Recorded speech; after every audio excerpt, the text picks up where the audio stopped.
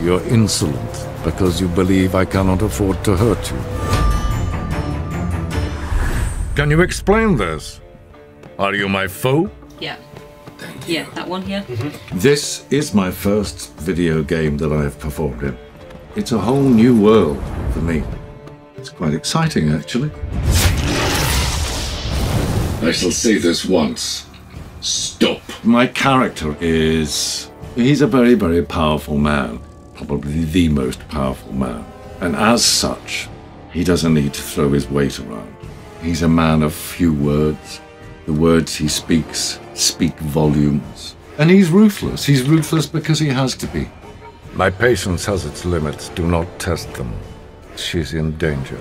You must find her. And when I do, what then?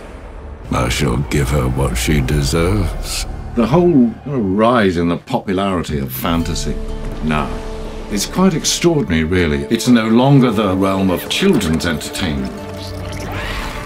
It is real. So the whole thing now appeals to quite discerning adults because the special effects are so real. The worlds that are created are so believable, but it also employs the most wonderful cinematic techniques.